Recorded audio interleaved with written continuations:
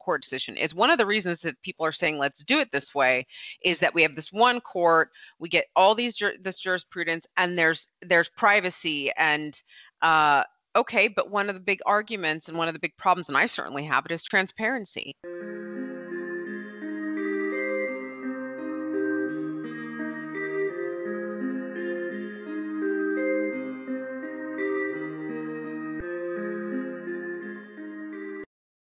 Welcome back, listeners, to another episode of Discourse and Disclosure with Exteria International. With the year 2020 having come to a close, we can safely say that ECI has come a long way from being just a proof of a concept of what a global platform of discussion around alternative dispute resolution can be. Today, we're absolutely delighted to have with us a member of our advisory board who has been crucial in guiding our journey to where we are today. We are joined by arbitration royalty, Meriam Al Rashid, Global Co-Chair of International Arbitration and Co-Head of the Latin America Arbitration Practice Group at Eversheds Sutherlands. So let me quickly rattle off a whole bunch of accomplishments. She's been recognized by Law 360 as an MVP in the area of international arbitration 2020. A future leader by Global Arbitration Review's Who's Who Legal for 4 years running, 2017 onwards, and a leader from this year, 2021. She's also been an adjunct professor in international investment arbitration, Fordham Law, and a guest lecturer at international arbitration at Georgetown Law School. Meriam has appeared before the ISDS, the ICJ, the PCA, London Court of International Arbitration, UN CITRAL, the ICC, and any other thing you can really think of. And since we can't make this series endless, Ananya is going to give you a quick snapshot of Meriam's incredible body of work. Well, Meriam also works on matters surrounding post-conflict peace negotiations and governance, most notably in analyzing and documenting atrocity crimes against the Rohingyas in Myanmar for determination of genocide, crimes against humanity, and atrocity crimes, as well as international adjudication of atrocity crimes and mass deportation or displacement, as well as promoting transnational justice within Libya, which included drafting Libya's constitution's provisions, working with Libyan attorneys and judges to train them on key transnational justice matters to support the development of platforms for new initiatives and reforms that promote transnational justice within Libya. Meriam, with this impressive line of work that you have done for now, could you please tell us how you started working in public international law and international arbitration, investment arbitration? Thank you very much, Ananya. Thank you, Romit. Thank you all for having me, ECI, and the listeners for having me here today. I am very privileged and honored to be here and to speak to all of you. This is, if anything, interestingly, international arbitration, international law, public international law could not be more prevalent. It wasn't before. It is even more so now, given the state of the world and in particular in the last decade. But if we look at it even in the last year, and I know some of the things we'll talk about today have a lot to do with the what should happen in transitioning or amending the world of ISDS with COVID and so forth. But let me start with how I began in this world of international arbitration, public international law. And I will tell you, I started actually in not international, but in litigation in Southern California. And I would advise anyone who wants to get into international law or international arbitration to actually work their way through litigation first. And there's a very simple reason for that, which I'll come to. And it's really just about honing in on certain skill sets. But I started in litigation in a mid-sized firm in Southern California for 2 years. And to be quite frank with you, I was terribly, I say this to my former colleague there who was my boss, bored by the work because it just felt like it was sort of a cut and paste of some of the basic arguments, whereas in international law, there is nothing that is the same. It is different every day. There is not a moment that is boring, to be frank, even when you're talking about the same legal issues.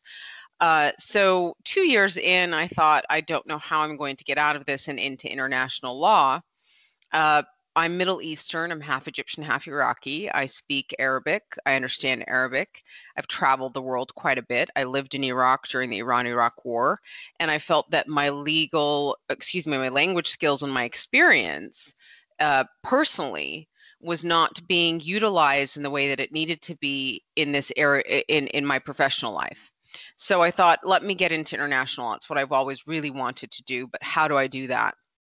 And the fastest route seemed to be to do an LLM in international and comparative law at George Washington University.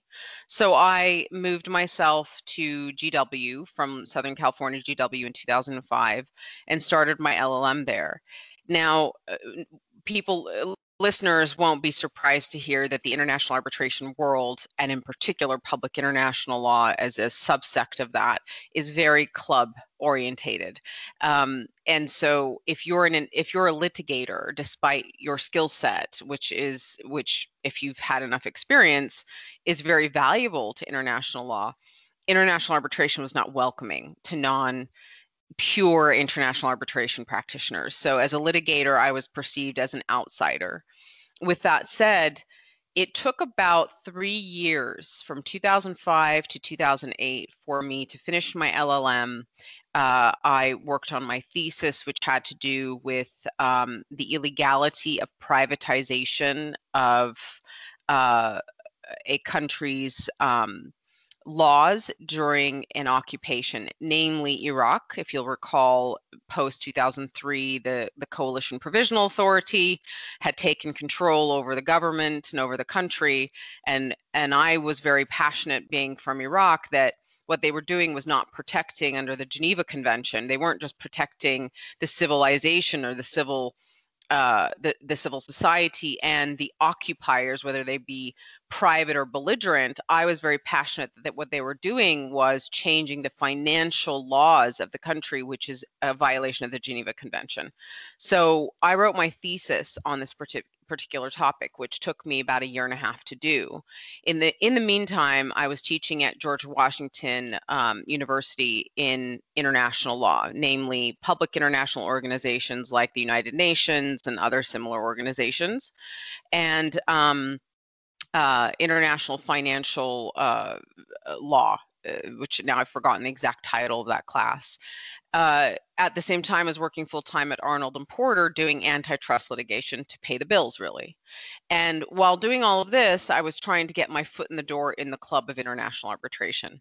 The door was shut on me numerous times for a good 2 years. How did I actually get in the door? Someone advised me, write an article on international arbitration. And I said, how do I do this? How could anyone take me seriously? I'm not an international arbitration practitioner. But you'll recall in 2007, there was a case called the Desert Line case, and now I've forgotten the state entity that was the opposing side. But I wrote an article. It was the first case where moral damages were awarded against the state. It's not Qatar. I want to say it's Oman, but I might be wrong. But in any event, is it Yemen? Yes, thank you. It's Yemen. That's right. Desert Line versus Yemen. Thank you. And so I was advised to write an article, a short article at Global Arbitration Review about the topic of moral damages and what that really means for the future of investment arbitration. I was completely out of my depths. It took me forever to write this short article that would take an otherwise well-practiced arbitrator to write, but I did it. And that's one baby step in the direction of international arbitration. While teaching at George Washington in international law, I was able to sort of build my CV that way. And then I eventually, after a significant amount of networking and time in Washington, D.C., got my foot in the door at Crowell and Mooring, where they gave me an opportunity to work in the International Arbitration Group, which had just started in early 2008. So I was coming in as part of like a 4 or 5 team group of people. And that's how I got my start in international arbitration, was just at Crowell and Mooring right from that get-go. But I had to take that initial step of writing this article that I really, frankly, and lived experiences it was and completely getting out your of my foot depths. through But you the got to do that. international You got arbitration to door. start somewhere you That's don't know really and impressive, work and I your way wish up. we could talk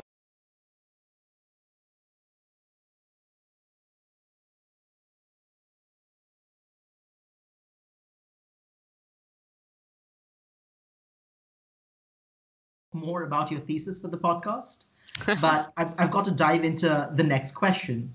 So in this podcast in the past, we've discussed the history of ISDS claims and how they've worked out. But the way it works today in modern times is the BIT, or bilateral investment treaties.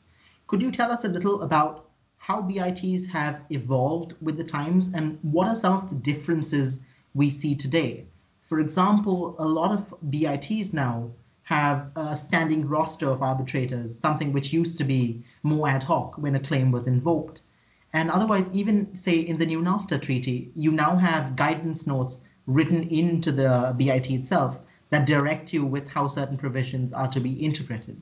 Do you think these changes are to stay? Are they for the better or worse? I'd love to hear your point of view. Very good question, a complex one. So what we're seeing from bilateral investment treaties nowadays, well, there's a lot of controversy, right, about revision and changes to ISDS, and in particular, how can we prevent countries from regulating their right to regulate, right? The right to regulate certain sectors, particularly when it relates to environmental issues, for example. I should say South America is a very good example of that, where you'll see treaties involving South American countries have certain provisions that are very specific to environmental issues. Now, it's hard to talk about what's changing with BITs without first kind of acknowledging how the European Union specifically is taking their direction to BITs. We all know that I think it must have been in 2018, the ACMEA decision came out of the European Commission's I guess a query or a request for a decision from the court there, and no one, even EU countries, and I say this because a case that I've mentioned before to both of you against the state of Poland. Even the state of Poland did not expect, as many EU countries did not expect, the ACMEA decision to come out the way that it did, but it did because what I think is really happening with bilateral investment treaties is countries are finding that it's becoming far too easy. I don't think it is. They're finding it that it's far too easy for foreign investors to bring claims against countries for decisions that countries are making that are regulatory in form and what they call for the benefit of their own citizens, for the benefit of their own civilians, for the benefit of their own sectors and economies. And what's frustrating about this position that I feel that states are taking, whether it be South America, the European Union states, or anywhere else around the world, is that embedded in, and yes, there are treaties that have been revised, but embedded within treaties is the right to do that. I mean, you take expropriation as one perfect example. You have a right to expropriate an asset. You just have to pay fair market value. It's that simple. If you have a reason to revoke a concession that, let's say I'm using concession as one example, as a state, you have a reason to revoke a concession by a foreign investor, then it has to be a reasoned decision. It can't be arbitrary. It can't be discriminatory to national investors. That is the very reason that these states have signed these treaties, so they can bring investments, foreign investments into their countries and grow their economies. It's the simple rule of life. You cannot gain something by being restricted by something else. There's no pain, no gain, if you want to put it in that very sort of pedantry term. But the truth is, if you want foreign investment and growth in economy, you have to then give up some free will. Now, that free will does not mean that states that sign on to treaties are not allowed to regulate their economies, are not allowed to regulate foreign investment, are not allowed to change the regulatory reform, right? It just means that there is a repercussion to that change.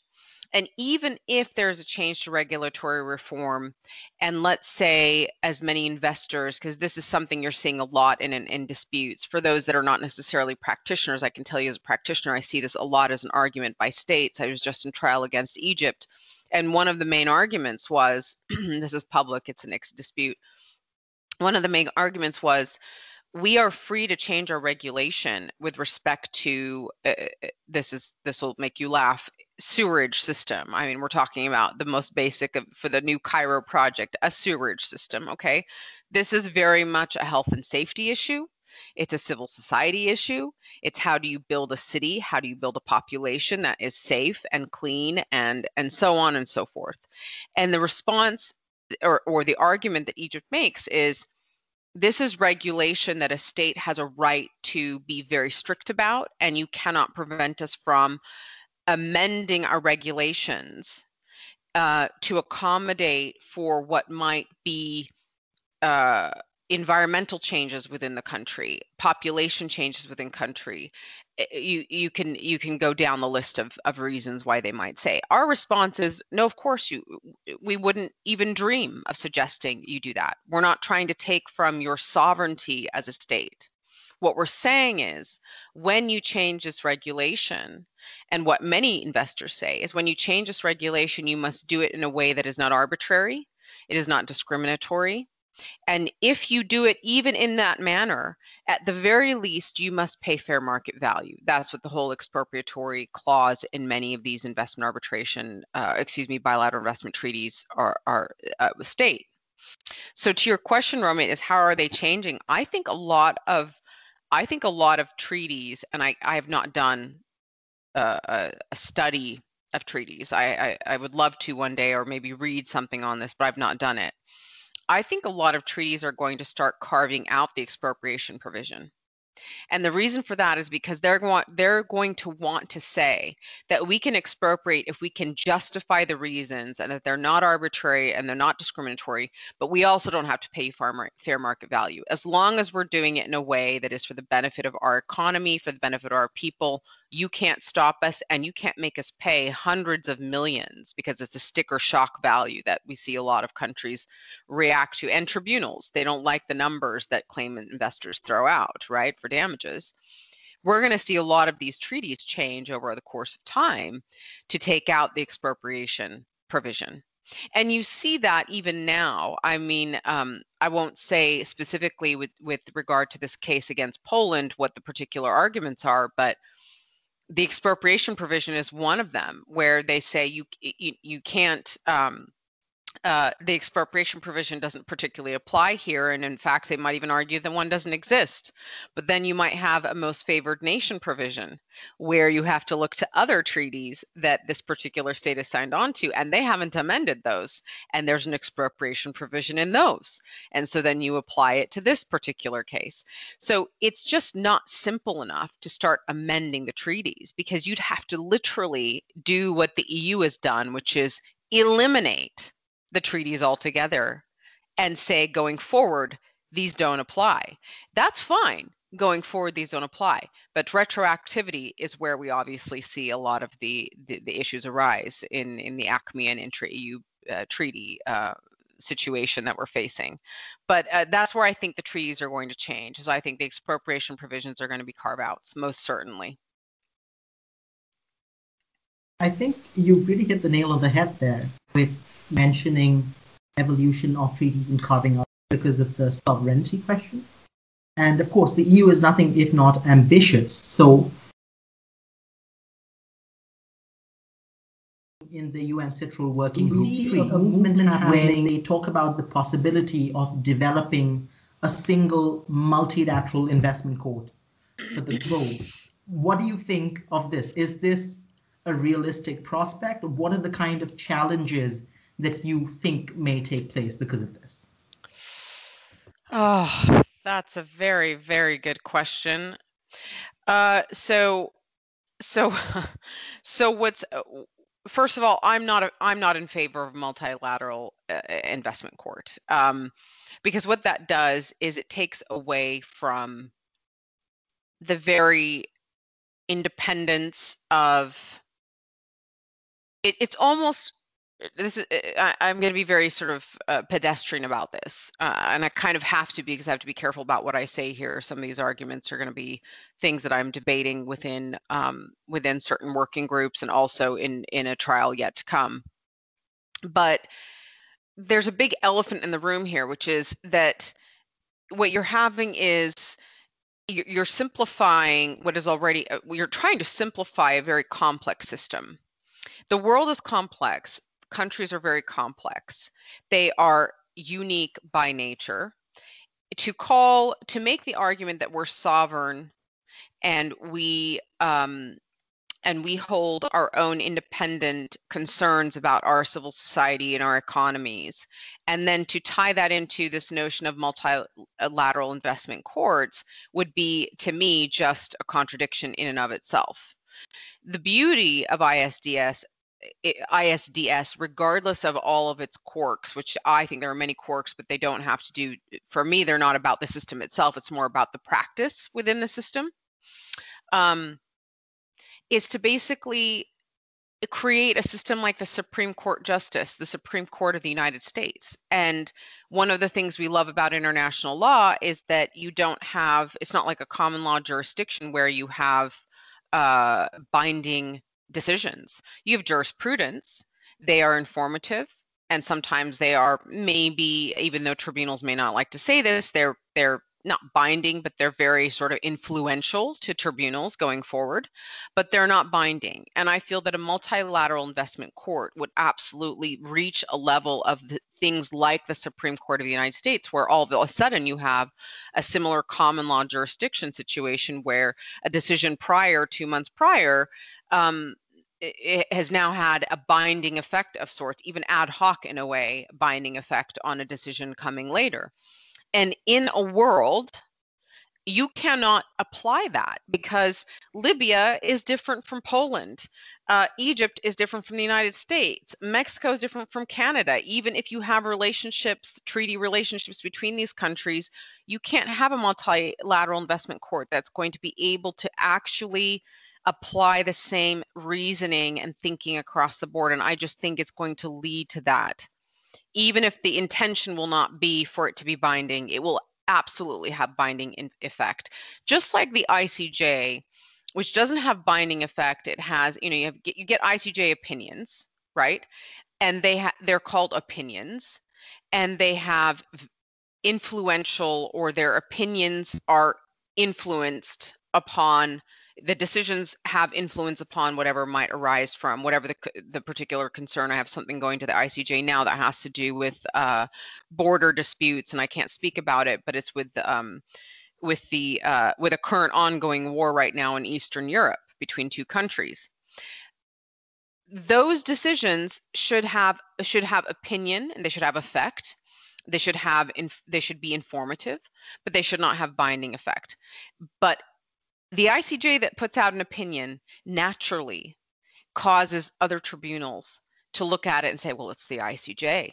And they're automatically going to feel this sort of emphasis and pressure to apply the reasoning that the ICJ comes out with. I think the same thing could happen with a multilateral investment court. And we can go on and on about these kind of systems or this kind of issue. But again, I'm a little bit restricted on it. So yes, I think Ananya wanted to ask a question. So I'm going to take a step back here and understand what exactly this multilateral court system is, which the UNISATRA working group is suggesting.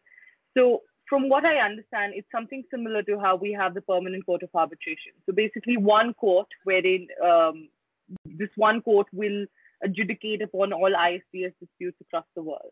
So now that brings me to two questions. One, isn't it true that a lot of cases, ISDS cases, which come to arbitration are confidential? So the award isn't all out to the public, rather a part of it is kept confidential, given that these are, well, one of the beauties about arbitration is that a lot of things can. So the question is that since a lot of these cases, a lot of these ISDS cases which come to arbitration aren't naturally public and they are kept confidential, at least certain parts of the award are kept confidential. How do we use these as precedent going forward? So say, for example, if we do make a structure wherein all ISDS cases are referred to this particular court, something like the ICJ, how do we still use precedents given that their previous decisions won't be public? They'll still be confidential. Because the same way that today they're confidential and you can still find jurisprudence, you'll find awards as long as the parties allow for those decisions to be published all the time. Right now we had an award come to us, and the question to the parties was, will you allow this to be published? And it's a decision to make. So the same decision can be brought to the parties in that situation and allow then for awards to become jurisprudence. So it's the same thing would apply in that sense. If they kept it completely, this is what bothers me about this. Is one of the issues, and again, I get into disputes with working groups on this. It's one of the things that bothers me about the multilateral investment court decision. Is one of the reasons that people are saying let's do it this way is that we have this one court, we get all this jurisprudence, and there's privacy and okay, but one of the big arguments and one of the big problems, and I certainly have it, is transparency. So how do you have transparency when you're going to keep the decisions even more so privatized? And the question is, how will they become public? Well, I think they can, because there has to be a right for the parties to decide if they want the publication or not. It cannot be something imposed where no decisions are made public. There has to be an opportunity for those to be public. But in part of these things, there's a number of ways in which the multilateral court suggestion is saying, what they're suggesting it's going to address, right? So they're saying a multilateral approach will terminate investment treaties and or withdraw consent to ISDS procedures, just like we've seen the EU attempt to do now, which is not working in their favor in the retroactive sense, but it will do obviously going forward. And then it says, one of the other things that we've discussed is that it allows states to bring counterclaims, which is a unique thing that we don't see today. And this is something that states are saying is very important. And I do agree on this sense, on one level, is that a lot of the claimant investors, and God help me, I think my colleagues might slap me in the face for saying this, claimant investors will go to states and they'll go make an investment in something that involves mining, oil, gas concession, anything in mineral resource exploration and exploitation, and it'll impact the environment. And then the investor gets kicked out for one reason or another that might not have anything to do with any of those issues, but they're certainly prevalent and important. And the state has no ability to state. They might come in, and you might have NGOs come and do non-disputing party interventions, environmental amicus curiae proceedings, and put those papers in to explain the environmental concerns and how this impacts civil society. But the truth is, a state does have a right to say, well, we have a counterclaim to this. You've impacted our environment in XYZ ways. But they also have to then address the human rights issue. They have to address that environmental rights are human rights. They have to address that human rights are part of investment arbitration in ISDS and in public international law, and it plays a part. And you can't have your cake and eat it too. If you're going to make those arguments and want counterclaims to say, you, investor, have impacted our country in a negative way, we did not anticipate that, or we did not understand it, or it became new information later, and we want you out, then you have to also accept that human rights is part of this system. So it will allow counterclaims by states. And I agree with that. I think that's a fair thing if you were to take this approach of multilateral investment disputes. And I'm actually for it even if you didn't take the multilateral investment court situation. It would also, again, as I've mentioned, it protects the state's rights and duty to regulate the public interest by dismissing claims against legitimate, non-discriminatory and lawful decisions to protect the public interest. Important, not against that, but guess what? That's already part and parcel of ISDS arguments that states make today. So you don't need a multilateral investment court to allow states to do that. They can do that. Frankly, just like they can when they make arguments about environmental or human rights concerns. It's just that they can't make counterclaims in the current ISDS system. And without going, into too much detail, it would require this is what bothers me the most, I think, of all of the things. It would require investors to exhaust all local remedies before challenging a state before the ISDS tribunals. Give me a break. I mean, if you had to go to the countries, most of the countries that are getting sued in the international investment arbitration world, I, as a lawyer, will tell my clients who are claimant investors, and I've represented states, sovereign states, but claimant investors mostly, I'll tell them, if you don't have to do this, don't do this, because it is a painful, exhausting exercise. You never want to do an investment arbitration again. As an investor, if you've done it once, you don't want to do it again. So if you're coming to that point, you've tried, and most of our investors have tried in administrative courts, for example, to find remedies of some form. Usually they're not damages remedies because they're administrative courts, right? So they're more injunctive of kind, or they're trying to, create action to change regulation. But to say exhaust local remedies is merely a waste of resources and time, because we know that the local systems are very partial to their own country. So they're naturally not going to rule in favor most of the time for the foreign investors. So that's one of the things of this multilateral investment court that they're saying would be addressed by this court, which to me, again, it doesn't fix an already existing problem, and it only compounds it, and it doesn't solve the issues, which is injustice to foreign investors. I think those are some really valuable inputs. And I think this is also the first point of disagreement that I would have, wherein I do see a lot of value in exhausting local remedies before approaching anything else. But also, when you speak about the EU and their approach to the system, I see you putting up a strong defense to the charge they lay of fragmentation within the system. And I appreciate that point. I think that's a good point to make and should be considered. Now, with that, just before we touch upon the human rights questions that you've spoken of, I want to go back to the idea of arbitration being sort of an exclusive club per se, and looking at the strong background and issues of public international law that investment disputes deal with. What do you think of what's increasingly a common practice of international commercial arbitrators sitting in as the panel in an ISDS claim instead of individuals with more specific expertise? Has this affected the nature of the awards that are coming out in a positive way, or what are the kind of changes you would like to see within this current setup? That is such a good question.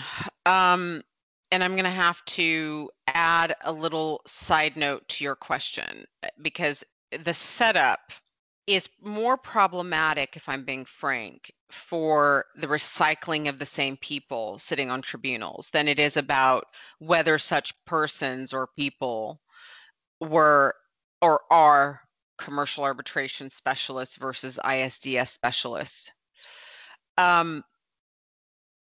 But let me start with the way that you've posed it. I do think that there is indeed an issue. The gravity of it is a separate question. An issue with non-specialized investment arbitration specialists sitting on investment arbitration tribunals. And the problem or the issue is there are very complex ISDS issues that arise in investment arbitrations, sometimes so complex that you, even as the practitioner, that you are entrenched in your own case, it's a whirlwind, right? I mean, you need a whole army of people to get through a case. So commercial arbitration specialists that are, and this is fair and unfair in a way, but let me try to put it in two sort of buckets. They are confined by, let's put the seat of the arbitration aside, right? They're confined by the governing law of the contract and the four corners of the contract. The four corners of the contract means you have to interpret whatever that particular contract is in commercial arbitration, whatever the transaction is between the disputing parties. And then within interpretation of that contract, the four corners of that, you're using the governing law that's been identified. The seat of the arbitration can create some dilemmas, but you're going to have the seat of the arbitration dilemmas, whether you're in investment arbitration or commercial arbitration. So that you can really just toss to the side. So I'm not going to call it simplicity, but there is a more fluid way of dealing with commercial arbitration as an arbitrator, a less a less confounding state of affairs as you sit there and try to reason a decision and come out with a conclusion on a dispute before you.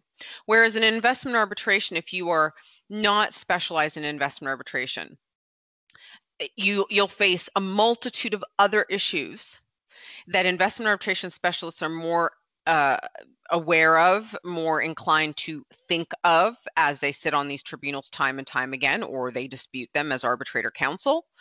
And those have to do with political issues. I mean, things like corruption in the making of the investment, which is I have such an issue with that, because Jan Paulson and I was sort of head to head on this issue, because you can't say an investor has created the investment in a corrupt manner and then call the state completely benign and having done no wrong. If the investor has engaged in the investment in a corrupt manner, it means it did so with the engagement of the state, unless the state purportedly, when in making the investment, there was a representative that was not, you could not attribute that representative of the state to the actual sovereign state, which is, again, a very complex issue.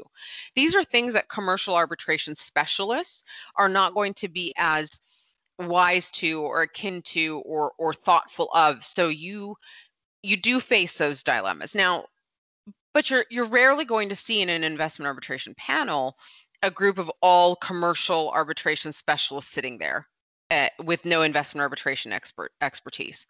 So you might have the benefit, in fact, where a commercial arbitration specialist may say, okay, I think you're going way too much into the trenches on XYZ issue. Let's just focus in on the joint venture between the state entity or the state and the investor. There might be good mixing and matching if you have a commercial arbitration specialist on the panel.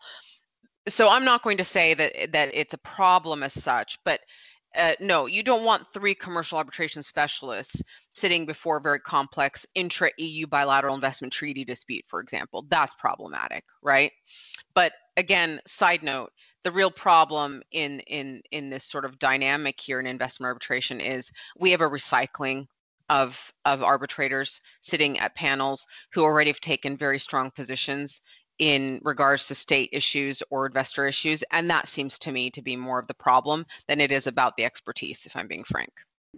I'm going to follow up on that and at the same time play a little bit of devil's advocate here. So the main problem that we could gauge from having these arbitration panels is not that they don't have the expertise, but rather the same arbitrators sitting on multiple cases. Do you think having a multilateral court system would just add to the problem, given that there will be one, say, panel of arbitrators which is chosen for this particular court? And then all of these ISDS disputes will be referred to these courts. So it'll be very difficult for arbitrators to differ from their earlier position. 100%. It will be, the problems we face today when it comes to this issue will be compounded times 10. And it's really scary to me to think that. And it means that, and again, I don't want to make it akin to, because no one suggested that you're going to have a panel that stays in place for the lifetime like you have the Supreme Court in the US, which I think is really problematic to have someone sit on a lifetime. You know, that's just crazy to me, but it is the system. So it's not that, but yeah, I think you're going to see the same problem and worse if you had this multilateral investment court. Since we're on the topic of having, not having too much of a diversity in the panel of arbitrators, Meriam, being a very accomplished woman, and that too somebody who's not typically from these white Western countries, do you feel that there is a lack of diversity in the field? Or do you see there being a shift in having more women arbitrators on the panel, or women of color on the panel? Oh my gosh. There is no lack of diversity in culture today. Well, maybe that's not fair for me. Maybe I'm being a little bit extreme. Yes, you still have the old white male, and I say this openly, the old white man sitting on the panel, good Lord, I've seen your face 1,000 times. I know exactly how you're going to come out on this issue. It's ridiculous. So maybe, yes, that's not fair for me to say there's no lack of diversity in culture or language or ethnicity. There's still that problem. We still have the old white man from a Western world, usually England, Australia, New Zealand, and the United States. And it's ridiculous, and it needs to stop. But the biggest problem is the female male ratio. And I love how, and I would go head to head with Susan Frank on this. I forget where she teaches now at, Susan Frank teaches at American University still, and I think somewhere else. And she and I have sat on panels and talked about this, and she has a sort of statistical analysis, but the statistical analysis is already swayed and wrong, because we're going by a set of maybe 15, maybe less, female arbitrators that you could name. I mean, you could already think of who they are, and they're wonderful. I have no problem with these. Brigitte Stern, I have a huge problem with. I'd say it to her face if I saw her tomorrow. It doesn't matter. She's state-sided, she's state-biased, and that's a problem for me, right? And she continues to be appointed by state sovereigns. That is an issue. Most other female arbitrators that are continually appointed, I think, are phenomenal, and they're sort of the trailblazers for us. But they are repeatedly appointed over and over and over again. So we have both the white male problem at the top, old white male problem from Western countries at the top. We have we're not that's not the biggest problem, because we see a lot of men of diverse ethnicity and races on panels as well, so that's okay. Then we have the female issue, but they're from a very small select number, so that's a real problem. And there's an age issue, and the age issue is a huge issue people should not undermine.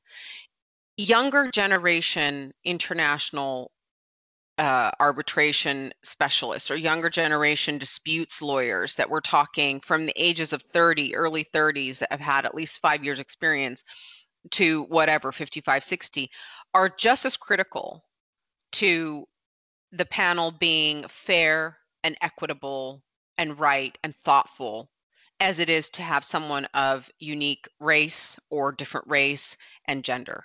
So you might have female arbitrators sitting on these panels, and yes, they're from a very small number of female, group of female arbitrators that continue to get appointed.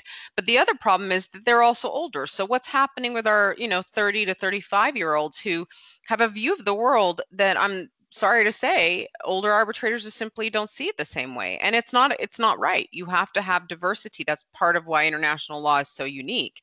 You need uniqueness to provide unique decisions and think in a unique manner and come out with analyzed and proper analyzed decisions.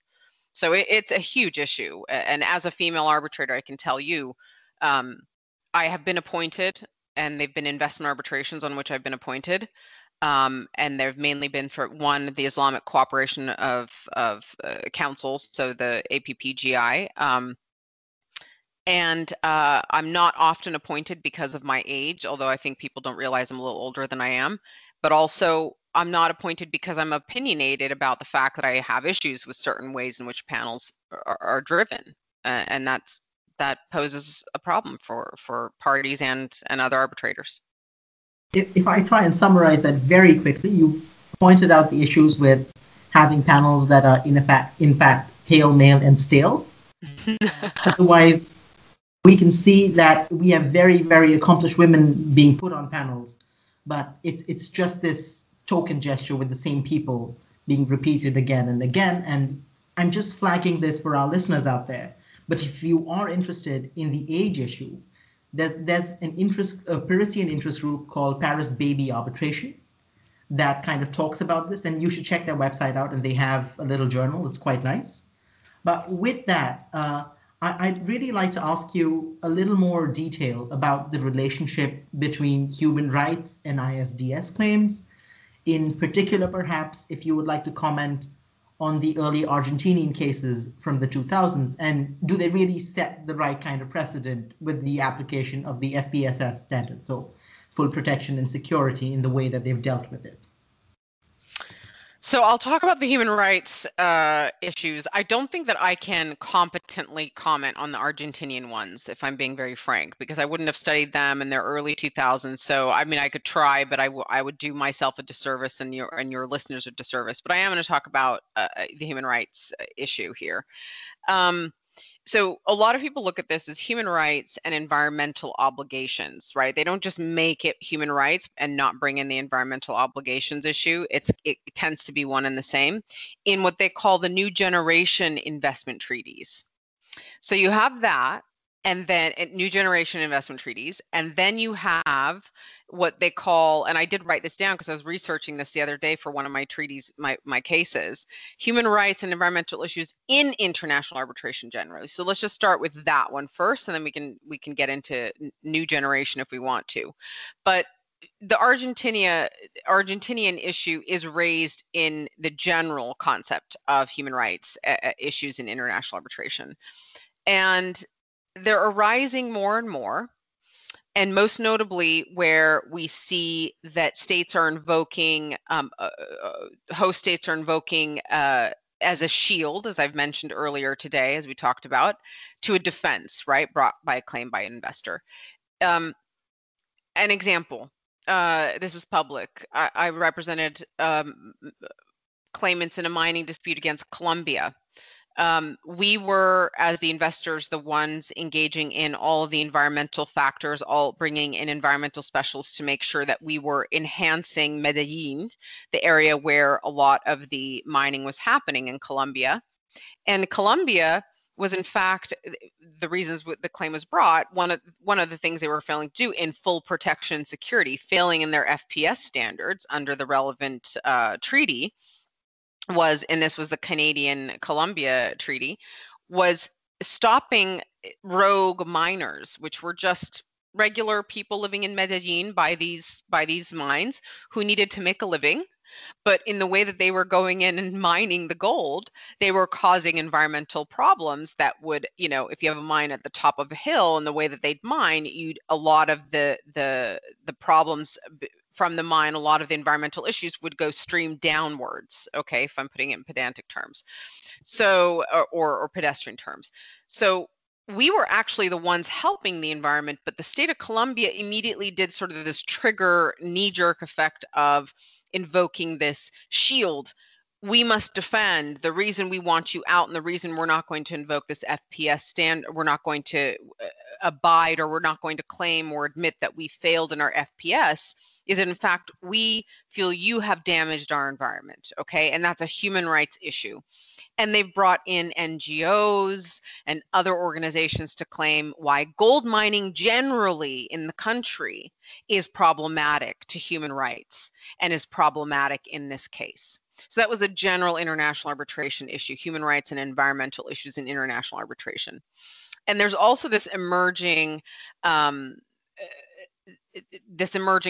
of international human rights and environmental issues as a basis for counterclaims by host states, which host states are starting to think about counterclaims against foreign investors, with a prominent example being from, and again, I won't speak in detail because I don't think I'm educated enough on the topic, but I remember Urbacer versus Argentina was one of those cases where you first saw that counterclaim come up on the issues of environmental human rights issues.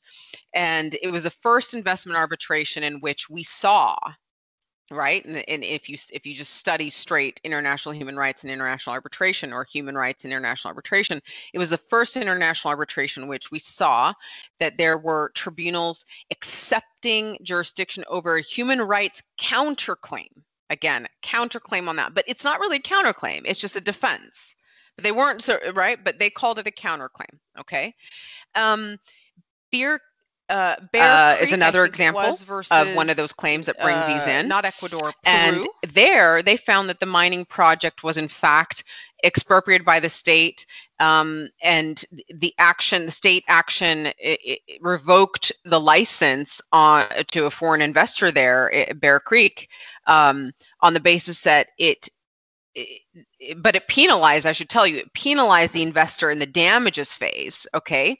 Because they said that you failed to obtain a social license to operate. And this is the uniqueness about South America. When you do these investments for concessions in mining or anything that will impact the environment, you have to take a poll of the civil society in which you're impacting, right? So if you're doing mining, if you're doing a water project, you have to take a poll. So that was a similar thing in Peru there, where they had a social license to operate. To do that social license to operate, it's like a de facto consent of the population, the surrounding population, about where you're going to function. And you have to go and you have to poll and you have to talk, and it's like a round table or a what do they call it? City hall event. And you have to get basically the consent of the population. And then that consent goes to administrative courts and you get a social license.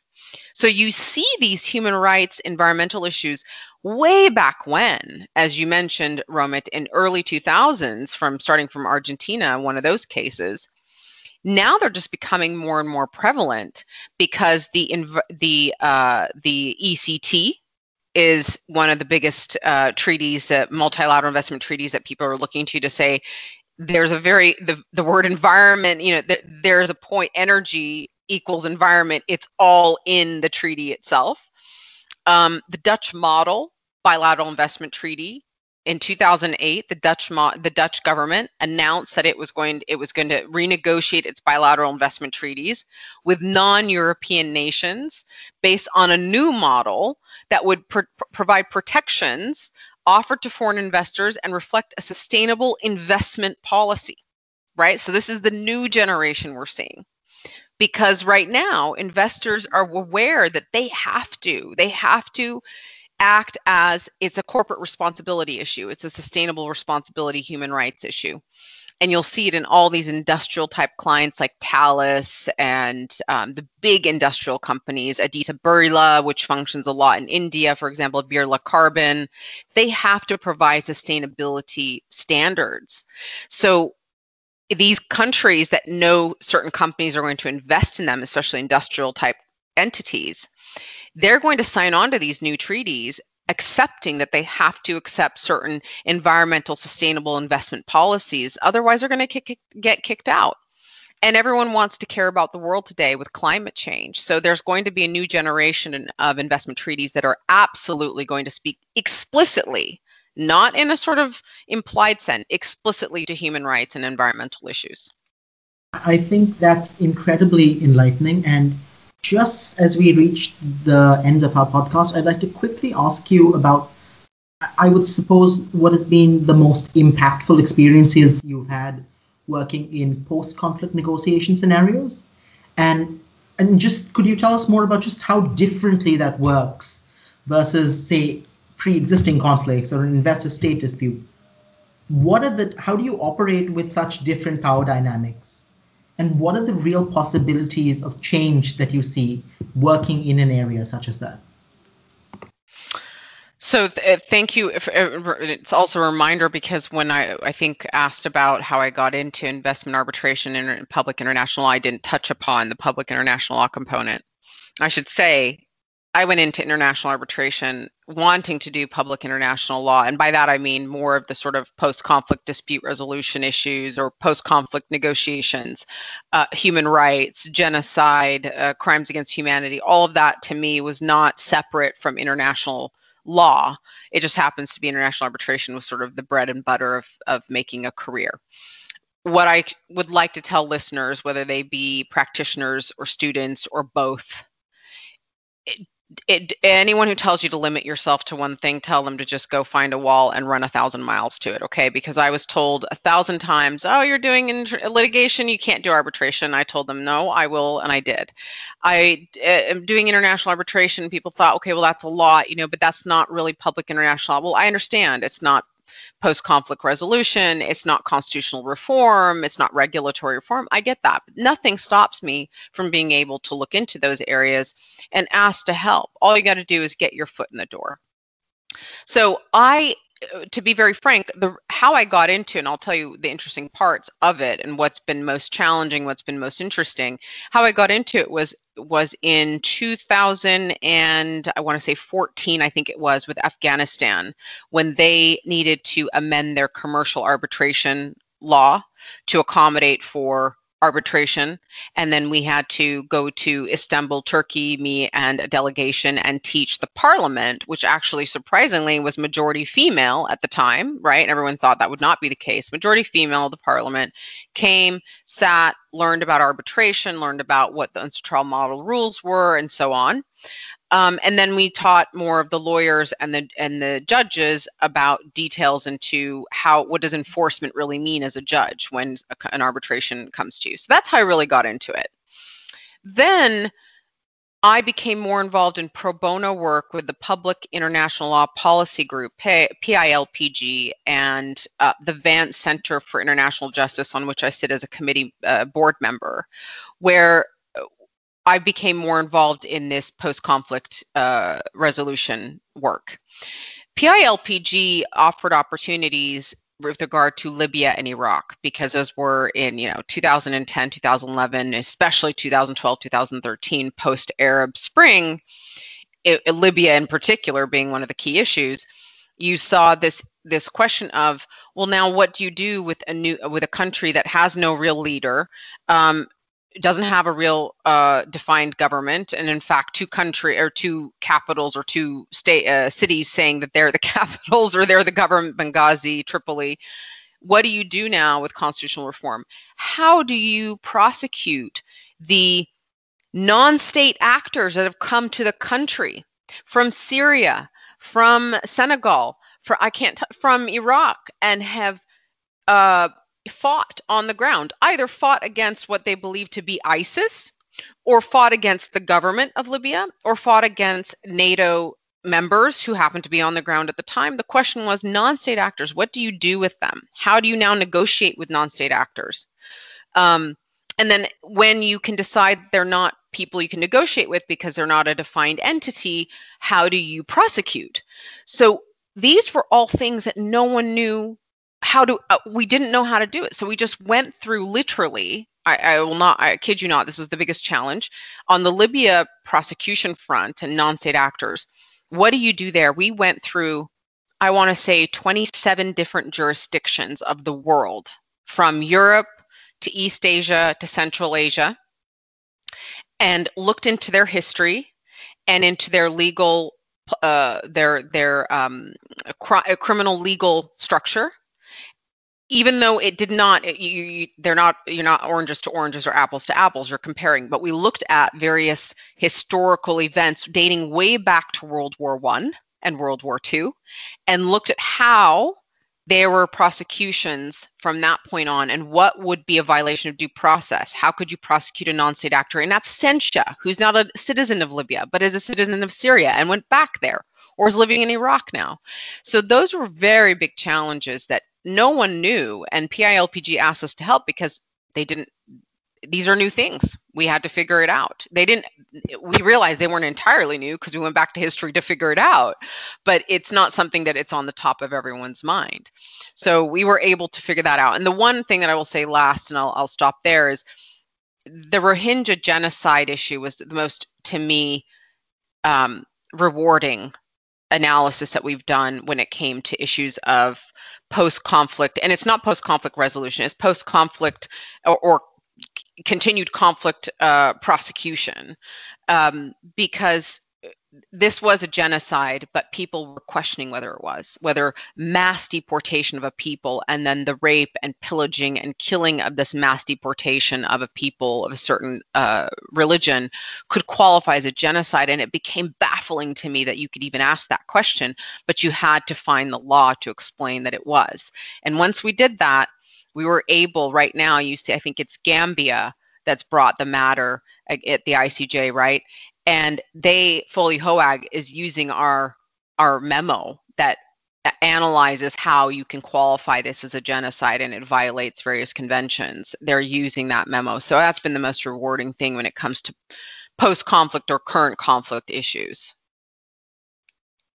Just a very quick follow-up on that, Miriam. How impactful do you think the International Court of Justice, the International Criminal Court has been, say, on the Rohingya dispute, or in general, given given how different international criminal cases are vis-a-vis civil cases or investment cases? Yeah. Not very impactful, not as impactful as it should be. Right now, they're considering, I've been for a long time, and just this morning, I was talking to a practitioner in Europe about, about the Israel-Palestine issue, a longstanding issue that the ICC till today has not addressed, but they are investigating finally, right? So you have the tribunal investigative, it's behind the scenes, I forget, it's PT, it stands, Pretrial chambers, yeah. Thank PTC. you, the pretrial chambers, thank you. The PTC is doing the investigative analysis right now. And again, they're just too slow. They've done some great work. Let's not lie and say they haven't. They've gone, there's special tribunals in place. They have indicted and prosecuted individuals for particular actions. But the ICC should have had a more handle on taking rogue states or rogue actors, particular states, and I'm not going to name presidents of particular states and take a view on it, but I'll name one. Saddam Hussein being indicted in his own country was just a sham prosecution. Now, whether you believe he should or shouldn't have been prosecuted is not my point. My point is, if you were going to prosecute such an individual for crimes against humanity, you don't prosecute them in the state that just brought him down. You prosecute him in what is meant to be a neutral forum. And the ICC should have had more of a handle on something on that.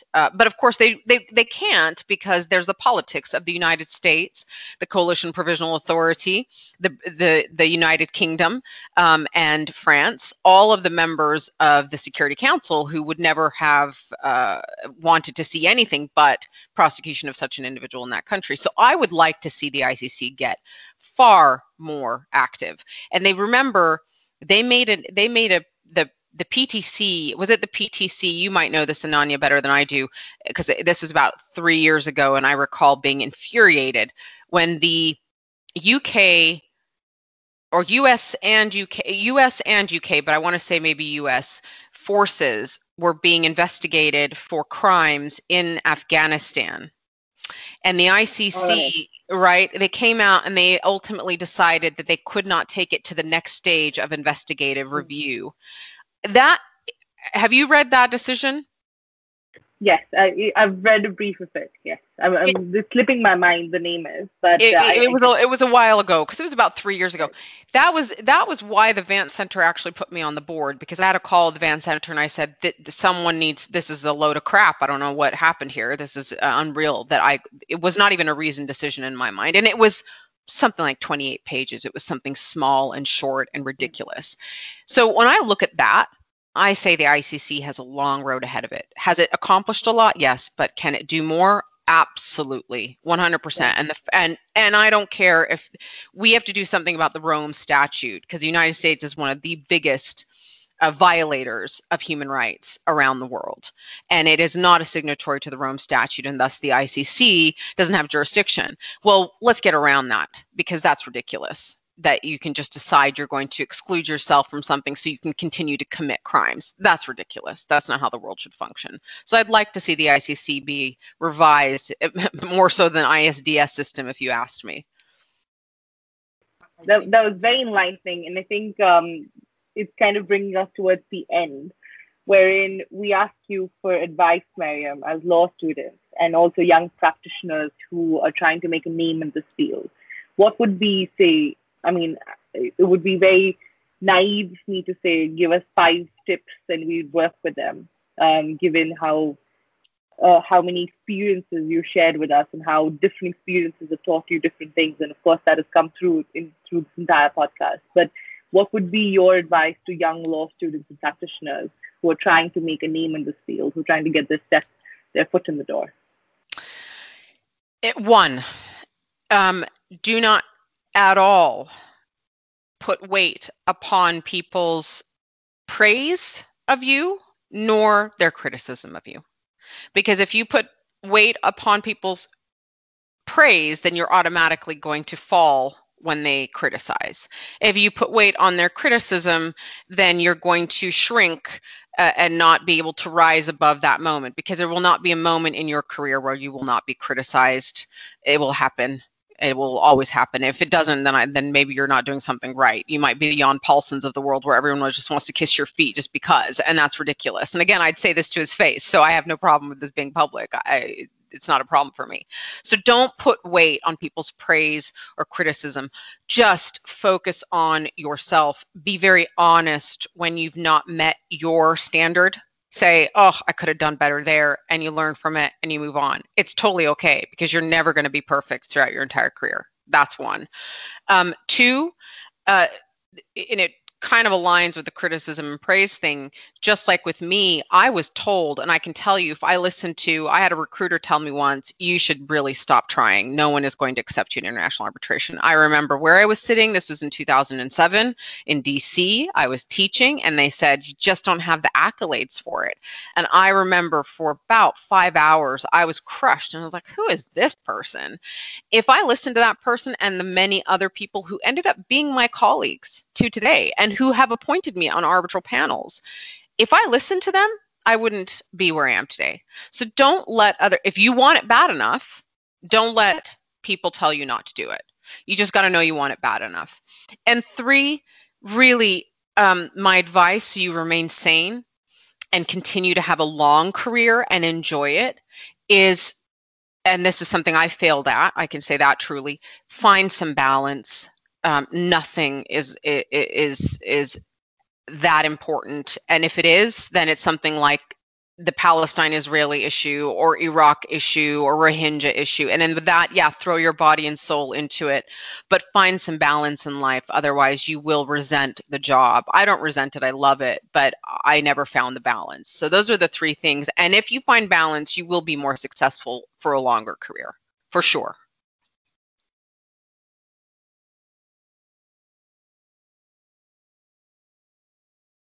Thank you ever so much. I think this has been an incredible episode for us. We've discussed in this past hour or so, but I do encourage all of you to listen to the entire episode.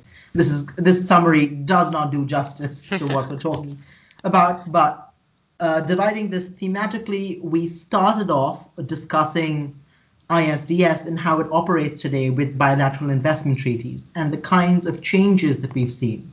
So one of the predictions Meriam makes is we might see expropriation clauses being carved out of these treaties, or at least the manner in which they operate change significantly. Beyond that, we have also seen several nations renegotiating how these treaties work and operate. For example, the Dutch renegotiating their non-EU BITs 2008 onwards, where you have a specific focus on environmental protection. That's a new trend, and we see that increasing worldwide. From that, we also talk about the increasing discussions about sovereignty and questions of control that are cropping up in the ISDS sphere, with the discussion regarding the creation of a multilateral investment court within UNCITRAL Working Group 3. And we have diverse points of view here, where Meriam certainly disagrees with the creation of the court itself. But we also find disagreement within ourselves regarding the exhaustion of domestic remedies in municipal law before getting to the arbitration stage. But there are important discoveries to be made there, and the bringing up of counterclaims is something Meriam is very pro and supportive of, regardless of whether there is a bilateral court or not. And that is a valuable contribution to the field. From that, we move on again towards questions of what kind of a background do you need when it comes to working in this field. And of course, we have Meriam's own experiences of where she says that having a bit of focus litigating is important and the kind of skill set you are able to develop through that. But we also touch upon just how difficult it is to break into this field, wherein it's very often a closed, a very tightly knit club. And within that sphere, we also discuss the intricacies of ISDS disputes and whether we have enough of specialization with individuals who focus on commercial arbitration operating on panels. We, of course, there is a recognition that it's not so much the fact that you always have a panel of just commercial arbitrators, but the different perspective they can bring when we would often silo ourselves deep into a particular investment issue, when they can refocus the conversation to what the dispute is really about. We also touch upon the need for diversity in the field, and we talk about arbitration, international arbitration being pale, male, and stale, and we've got a lot of tokenism operating within the sphere. But with that, there's also an important thing we flagged on, which I haven't discussed or really considered in greater detail in the past, which is age, and to allow younger practitioners, 30, 35 years with relevant experience, to be appointed to panels and bring the new and evolving worldview that they have, which is something that we are yet to see in most cases. From that, we also then talk about the way we've had things working in post-conflict or continuing conflict situations and how negotiations operate there, and the kinds of challenges that we see in how do you assign jurisdiction, how do you prosecute, how do you go about these? And Meriam has talked to us about the challenges in Libya, in Syria, when we're talking of non-state actors and how do you charge them, how do you try them? There are particular examples we also discuss historically, like Saddam Hussein. But from all of that, there are also important takeaways where we see how the ISDS regime differs globally. This is in defense of the fragmentation charge that the EU lays, and we can see this particularly in, say, South America, where we've been introduced to what's called a plebiscite. So you have to have a social license to operate directly from the people in the local region you plan to make your investment. That's tremendous decentralized decision making that a state allows the individual people to make. I think that's a unique contribution that we see, even with the expanding focus on environmental and human rights issues that are coming up. And we also discuss the origins of these human rights claims and the fact that they first came up as a defense and now they're evolving into full-fledged counterclaims of their own. So that's something that's really incredible. And of course, beyond that, we've been ever so thankful to Meriam for sharing her tips with what to keep in mind if you want to break into this field, to be aware of yourself, want it enough, and pay no heed to either praise or criticism. With that, we would really like to thank Meriam today for her time, for sitting together with us and making this happen. It's been a very long time putting this together, and we're very, very pleased to have you. Thank you so much for doing this with us. Thank you, Romit. Thank you all. Thank you, Ananya. You guys have been terribly patient with me and my schedule, and I am very, very honored to have come and spoken. And I hope that the listeners gain something, and I'm free to answer any questions, of course, too. If anyone has questions after having listened to this podcast, you guys can, of course, send them my way, Ananya and Romit. I'd happily answer any. But thank you very much. Absolutely. Listeners, if you have any questions, feel free to drop in a text to XTO International. We'll get you connected with Meriam. And of course, Meriam, it has been a privilege for us to speak to you today. And thank you so much for all your support with ECI on the International Advisory Board and taking out time from your very, very busy schedule. I feel like we're tired just listening to your schedule and you have to live that life. But it's, of course, very inspiring to see what you do. To our listeners, this is just an inside tip. If you follow Meriam on LinkedIn, you will see you'll see an achievement every 2 days, 3 days, Romit. Is that true? And it's very inspiring to see. So I would suggest everyone to go follow her on LinkedIn as well. Thank you so much for listening to us, and have a beautiful year ahead. Thank you, and be safe, everybody. Thank you very much.